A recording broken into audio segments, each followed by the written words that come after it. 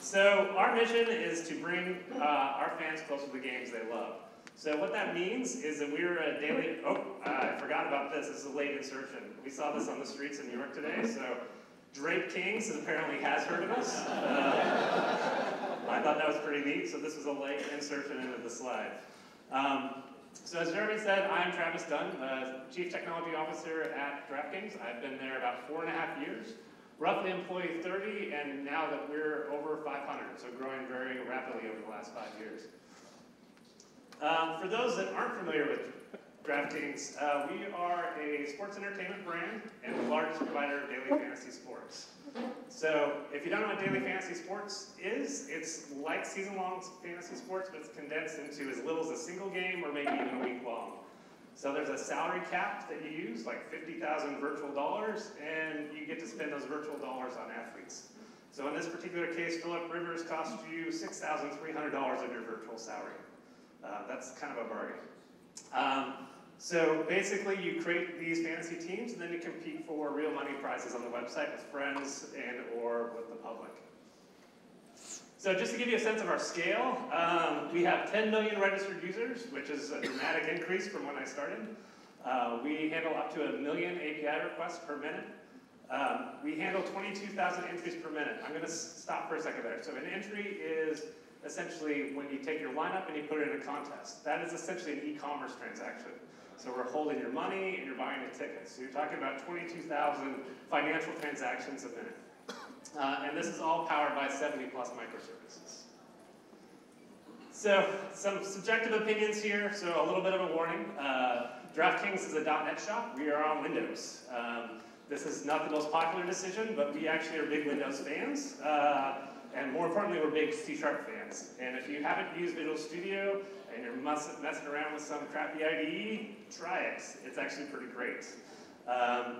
Other technologies that we use, Amazon Aurora for our databases, which has been really exceptional for us. Pretty standard client libraries, Swift, Objective-C for our iOS, Java for our Android app, React on the front end for our web. We're big believers in Datadog, and we've actually been clients of Datadog since 2014. All right, so let's set the stage here a little bit.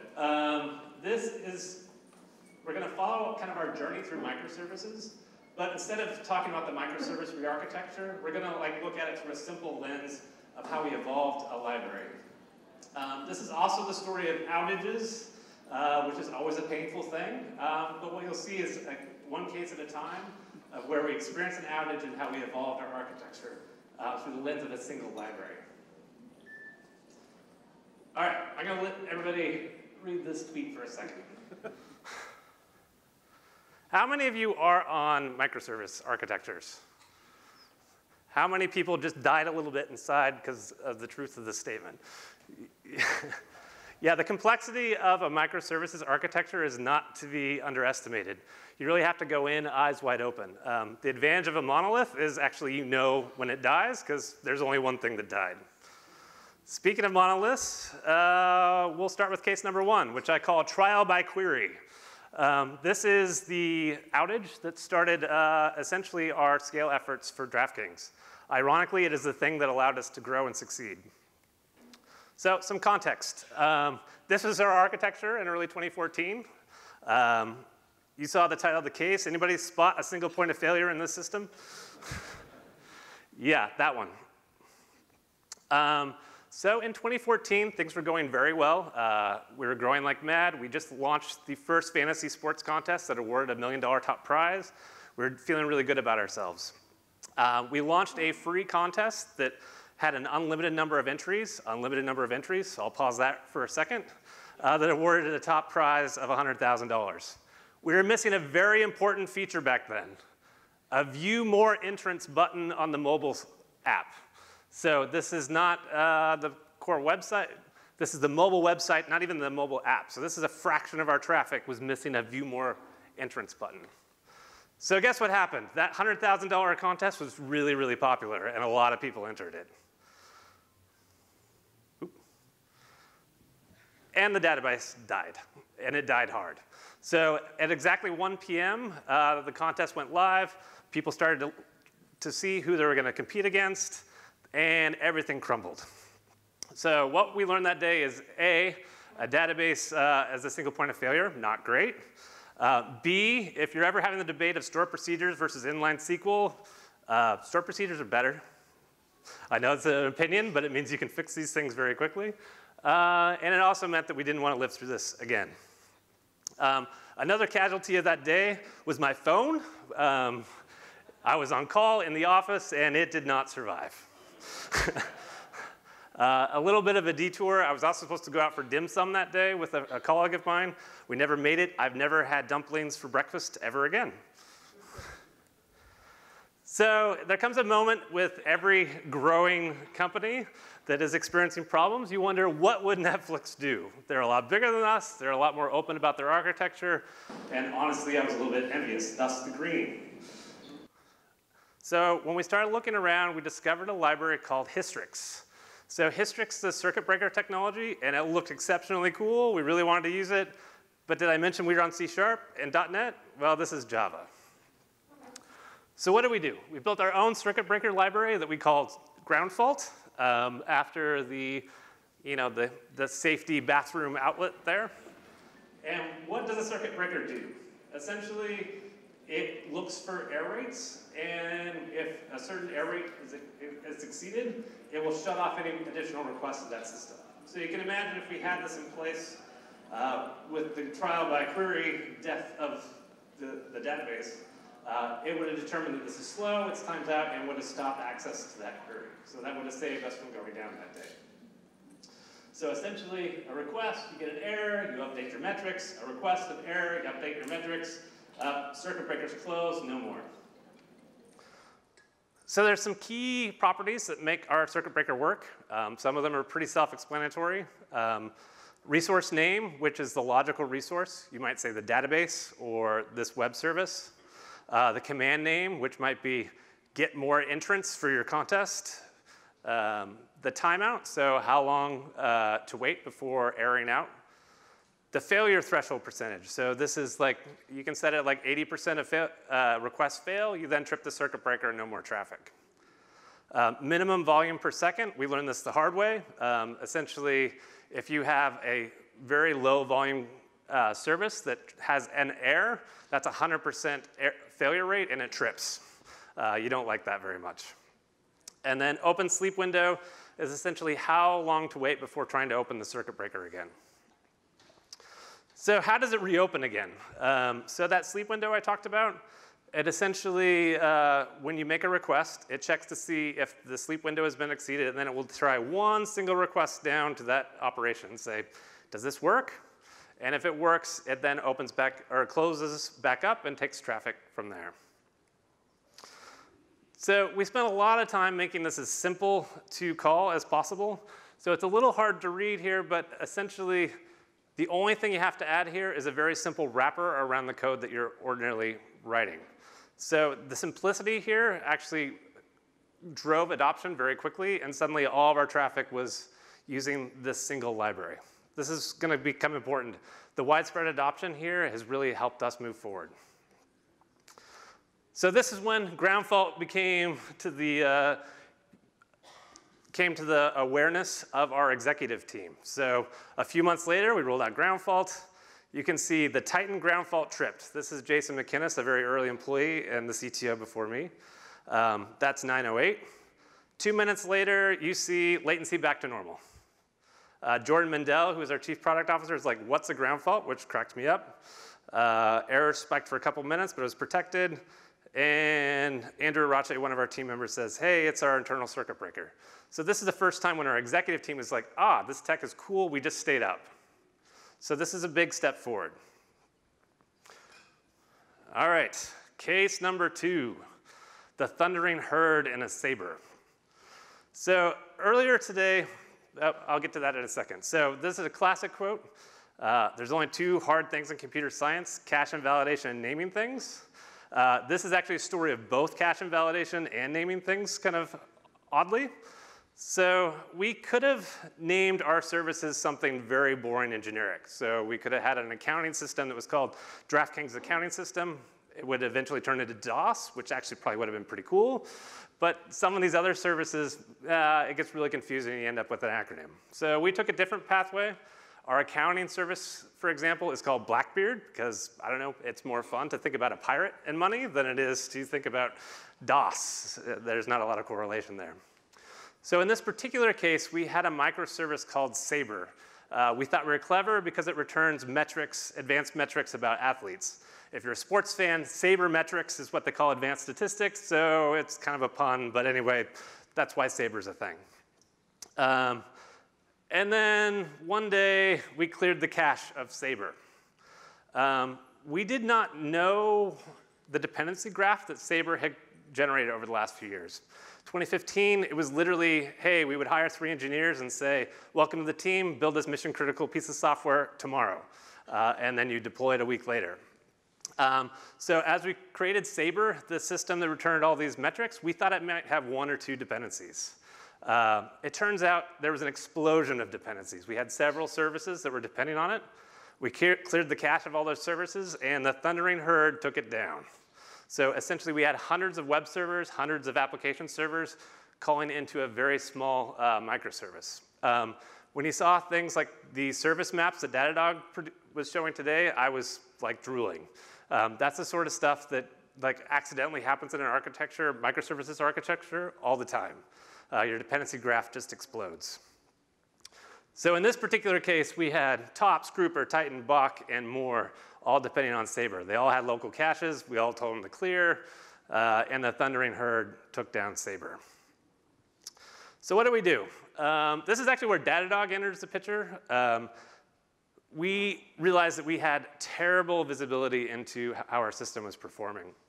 But as I mentioned earlier, we now had a single point where every API call, every database call was going through. So we had a choke point to add things like instrumentation.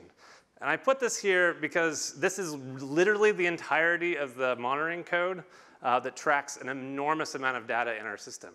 This drives most of our Datadog dashboards. It drives a lot of our alerting. It's really become an amazing transformational thing for us in visibility.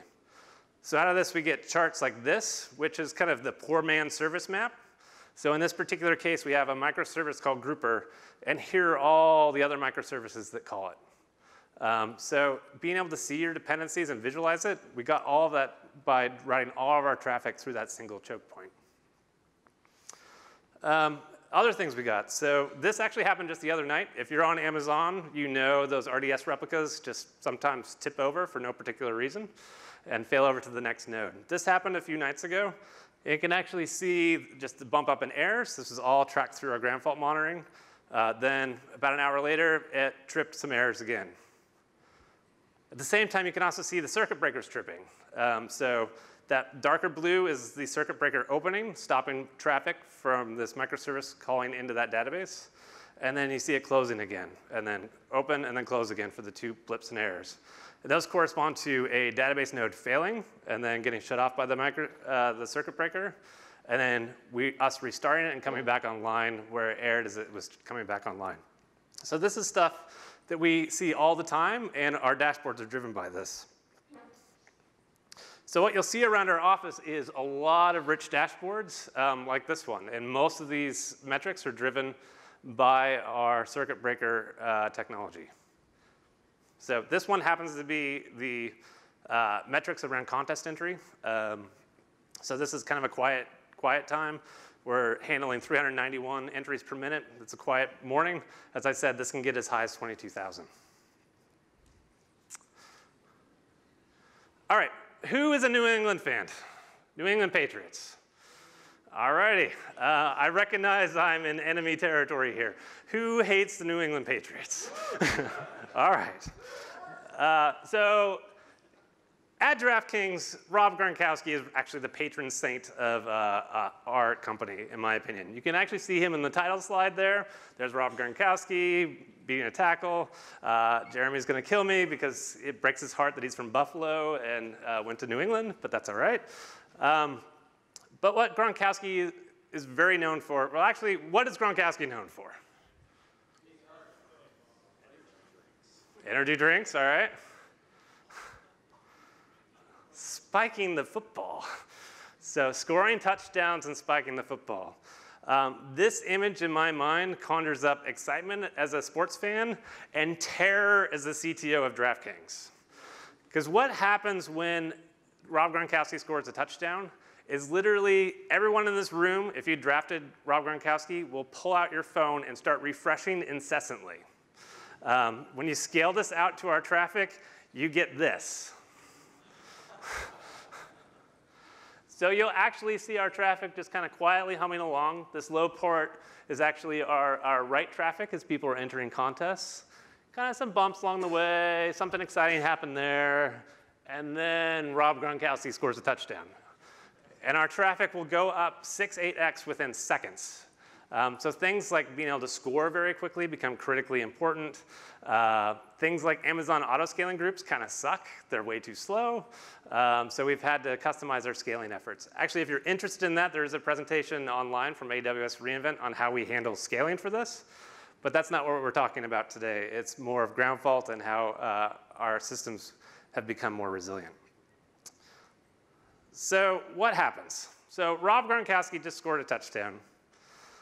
All right, we all run to the knock. Literally, we all run to the knock.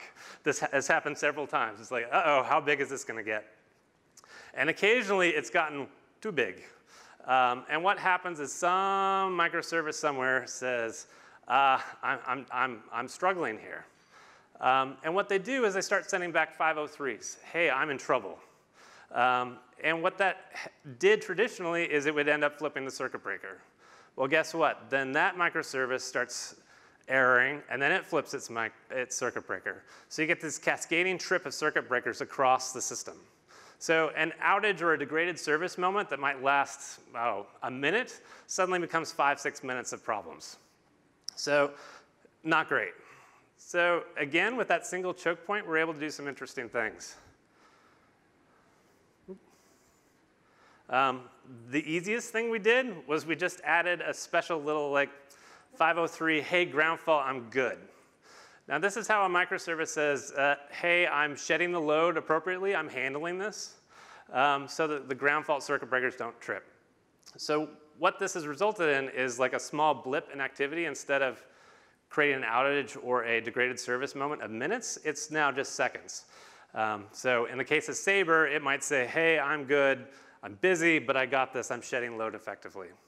Now, if you're getting a 503 without that, it probably means you don't have any healthy hosts in your load balancer, and that's a whole different animal. All right, the other thing that we discovered is databases don't provide handy-dandy little 503 messages. They just die. So the way that we've dealt with that is we've actually added concurrency limits into our circuit breakers. So how this works. So I'm calling in the database, hey, get me all those entries to that contest.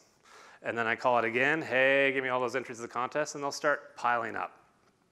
Once you get too many of those piled up, we actually say, you only can really have 5 of those operations live at a time, or you should really stop making that call. So the circuit breaker technology now will just flip that circuit breaker and prevent too much concurrency from happening. This has actually become pretty dominant. We're, like everyone else, actually let me pause for a second. How many people were super excited that Slack went down last week? Yeah, we are addicted to Slack. So you'll see things like warn command concurrency high. So these alerts will fire off.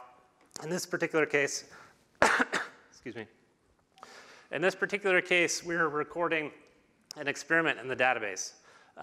What happens with these experiments is they'll all refresh at the same time, and we'll get a rash of concurrency. So these alerts, A, will let us know when something's about to go bad, and B, when it really goes bad, it shuts it all off.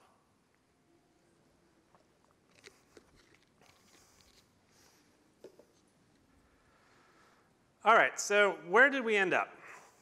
So let's pause for a moment here and look at how the circuit breakers evolved. So it starts with, hey, let's begin the request. Then we talked about concurrency, like, hey, are we over the limit for concurrency or are we under? Are we good for a circuit breaker? Are we good for a health check? And it just works its way through the system.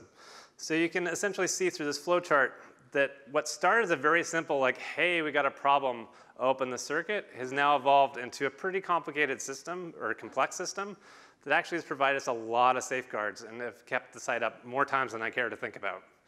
So I'm really excited about this. My phone is very excited about this. And I think this is a great example of how architecture has to evolve with microservices. It's a different strategy than what you might be used to with a monolithic app. You just find a problem, fix a problem, find a problem, fix a problem. It's more of Sisyphus rolling the rock uphill than it is some big bang. Alrighty. If you're curious about these problems and you're excited about these problems, we're hiring. I'm sorry? If you're excited about these problems like I am, we are hiring. We're based in Boston. We're trying to build our team to roughly double over the next 12 to 18 months. So if this sounds exciting to you, please go to careers.draftkings.com. If you want a sticker to remind you, let me know. I've got some. And with that, I'll open it up to some questions.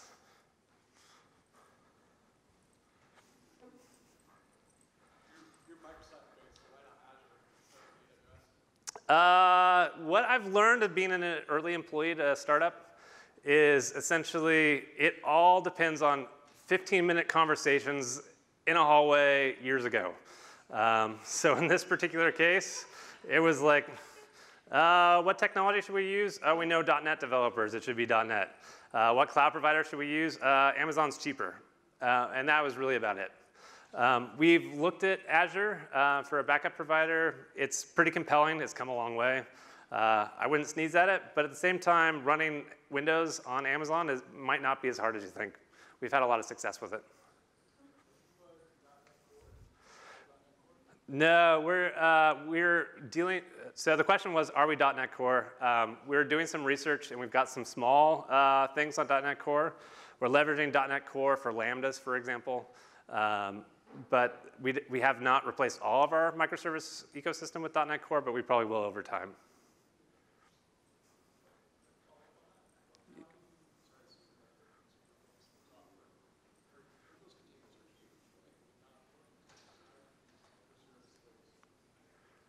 I'm sorry, I'm having a hard time hearing you.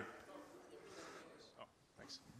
Windows containers, like non-core Windows containers, are huge, aren't they? How do you break those up? How do you migrate those huge containers? Yeah, so the question is about Windows containers. We're not using them right now. Azure's got really good support for it. Amazon's evolving into it, so we're not using a lot of containerization right now. We use pretty much bare metal, well, not bare metal, but virtual machines, EC2. I think over time, containers are going to be super important, but it's not where we're at right now. What kinds of things are you doing to address database scalability and some of this kind of contention? Yep, the primary thing we did for scalability, so microservice was a part of it. The other part of, so the question, sorry to repeat, is what are we doing for database scalability? The big thing we've done for database scalability is partition databases into more logical domains. So instead of one single point of failure database, we have domain-specific databases across.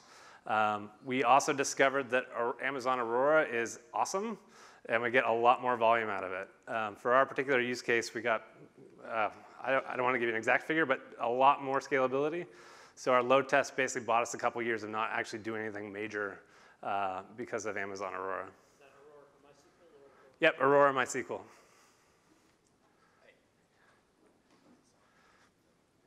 And apologies, I really can't see people. So you talked about like clients insulating themselves from like the database. Mm-hmm. Are you also mixing that with like database limiting maxcons and like services limiting their inbound connections? Yes. Yeah. So the question is, what other limitations are we putting in the system? So ground fault's a piece of it. We use all the standard spread pool limitations, connection pooling. So ground fault is just kind of a piece of the pie, but we're using a broader suite of those tools as well. Similar question on database performance. So one thing that we often face is read IOPS fail or reduce. The budget reduces on Amazon for read IOPS, and we see the length of requests. So the database is still up, the load is okay, but the rate at which it services the request goes down. Does circuit breaker account for that, or do you deal with that in some other way? Yeah, so if things slow down, they exceed their timeout consistently, the circuit breaker will flip and shut things off. If you haven't tried Aurora, try it. The latency is dramatically better, particularly on what you're talking about. But yes, so the timeouts in ground fault, if something exceeds what the threshold that we've set for a long period of time, it will flip and shut off traffic. You're a Datadog customer and have been since 2014. Yep. What do you guys use for APM, given that you're a .NET shop?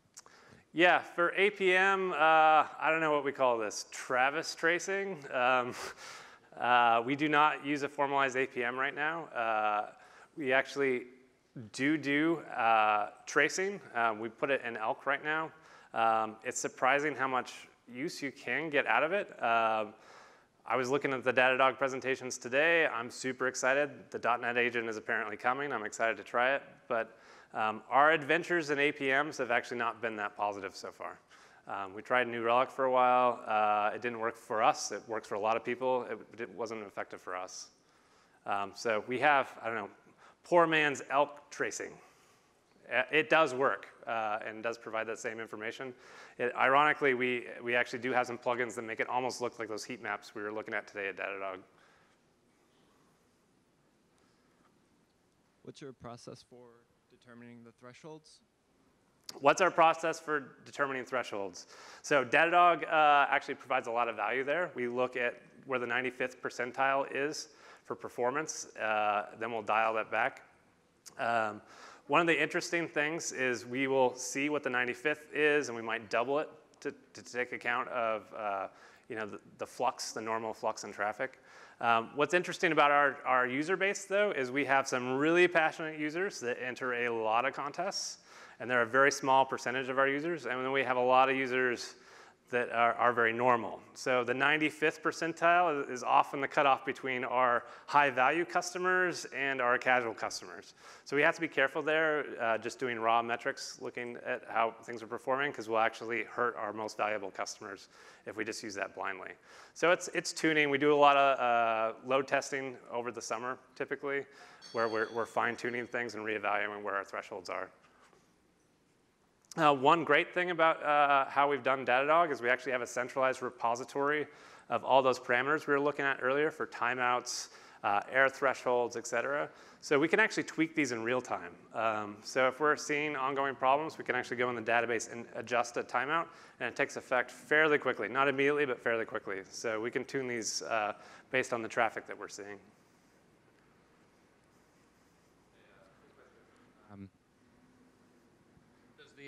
Does tripping a circuit breaker usually end in a user seeing an error?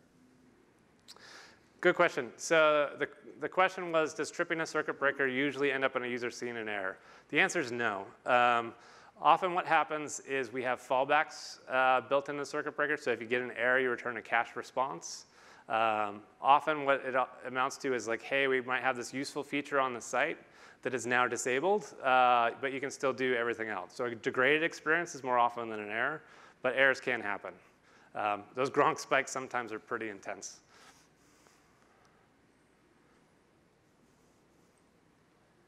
Yeah? Can you explain again how you, the circuit breaker and the cascading failure, how you protect against that? Yep. Let me go back.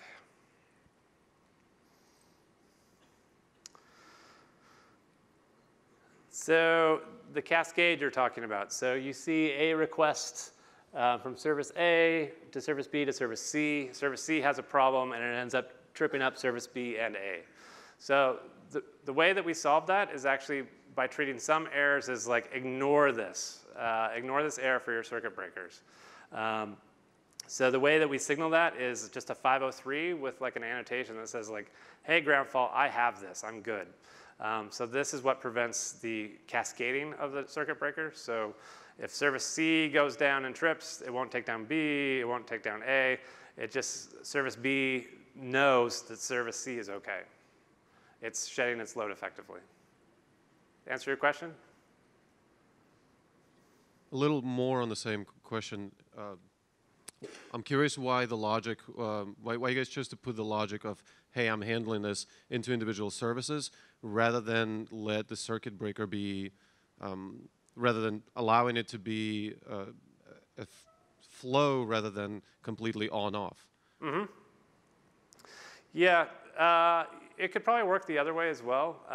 For our particular case, the thread pool library that we use is actually pretty carefully tuned to deal with traffic. So we know very well, we can look at things like how long this request has been sitting for processing by a microservice, and we can be really smart about when we shed load. We might choose to like, hey, this is a slow thing, we're gonna shed that quicker. It's just gained us a lot more flexibility in our thread pool. So you could do it either way. In our particular case, with the custom thread pooling that we've got, it's actually more valuable to do it on the microservice side than the client.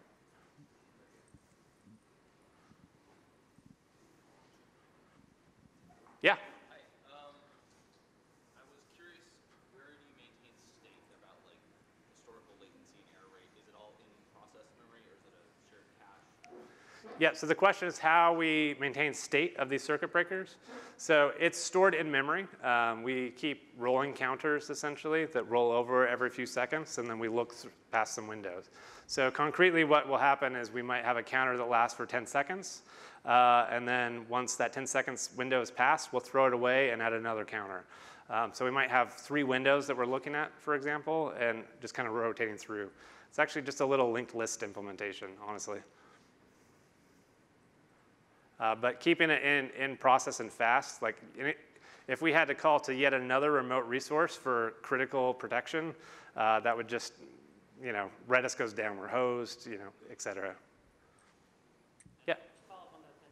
So your circuit breaker counters are kept on the individual instance of the service provider, not globally across the service? Correct. So the question is the circuit breaker state kept locally with the microservice? And the answer is yes. Again, we don't really want to have any dependencies on external resources when we're making these decisions. So in some rare cases, you'll see a sick node that's having a networking problem over to a service that is kind of isolated. So you might have one microservice out of an array of 7 of the same type that is sick for some reason, and its circuit breakers might flip. Yeah? Is there a strategy to test like with production traffic in a pre-production environment, or how do you know that this stuff works before it's production? Yeah, is there a strategy of how to test? Yes. So NFL Sunday, opening Sunday is our Black Friday, our Cyber Monday, our like D-Day, whatever you want to call it. And our traffic goes up a lot on those Sundays. So we spend a lot of this time of year, honestly, looking at the year's traffic patterns, scaling them up, tuning these metrics, really just providing the safety that we expect and want for opening day.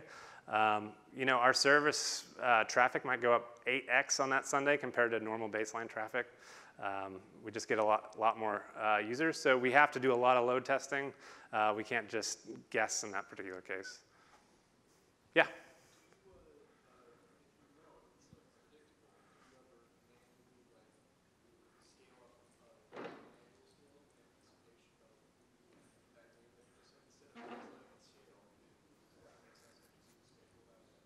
Yeah, the question is, does it make sense to schedule our scale-ups in advance? The unambiguous, absolutely clear answer is yes, we scale up in advance, always. So there's actually a pretty good talk that we did at AWS reInvent that goes into detail. Our machine learning team has actually built algorithms to project our peak load, and we scale up hours before we're expecting to get there.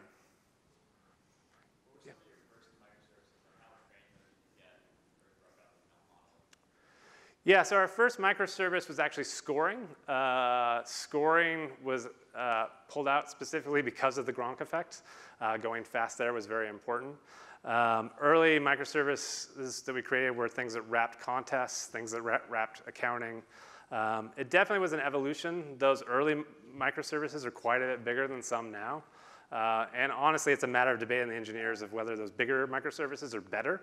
Like the, medium, not micro, but medium services are better than the nano services. So there's a spectrum. But essentially, we wrapped the core database problems we had. So we had a financial transaction, so we wrapped that in a microservice. We had entry, we wrapped that in a microservice. We had lineups, which is essentially your fantasy team. We wrapped that in a microservice. So it was really like our core domain that we put microservices around first. Projected scale-ups that you just mentioned, do those actually take sports-related information into account, like who's playing who, or where games are, or sports stories like that? Yeah, so the question is whether we take into account who's playing, the popularity of the sport, et cetera, who's playing who when we predict scale. We actually use, I encourage you to watch the detailed presentation from Amazon, but we actually use the excitement of the fans entering contests to project out how much volume that we're going to do and how much we'll need. So we have an algorithm that figures out how big of contests we need to make, how many we need to post, that takes into account all those factors, kind of not intentionally, but kind of as a side effect.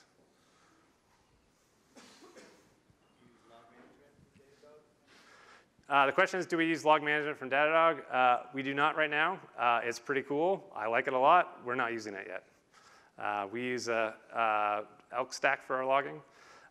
That's more of a matter of it wasn't around when we built our logging infrastructure than any sort of judgment on the product, because I think it's actually pretty cool.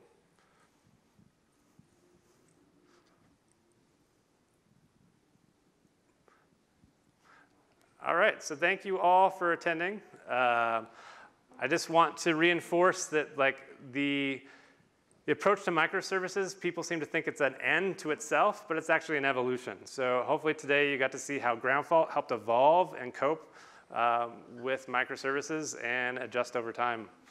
Thank you all for attending, and if you want a sticker,